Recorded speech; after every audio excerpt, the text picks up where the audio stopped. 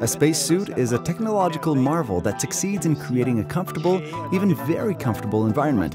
And actually, I'm going to take this opportunity to, this may be an opportunity to show you the suit if you're interested. I have one right here.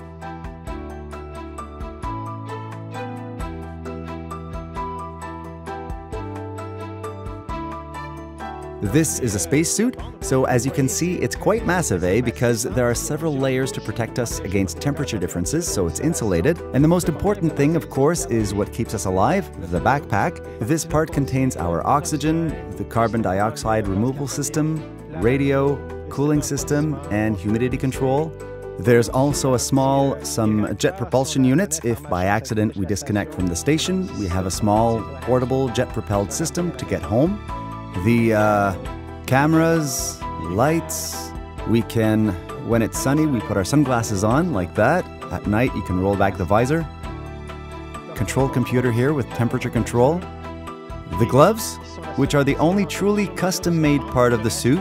Everything else is in separate pieces and assembled according to the length of the arms and legs, but the gloves are made to measure. We look at the little mirrors to see the controls because we can't really see them directly. We use these mirrors to look at them.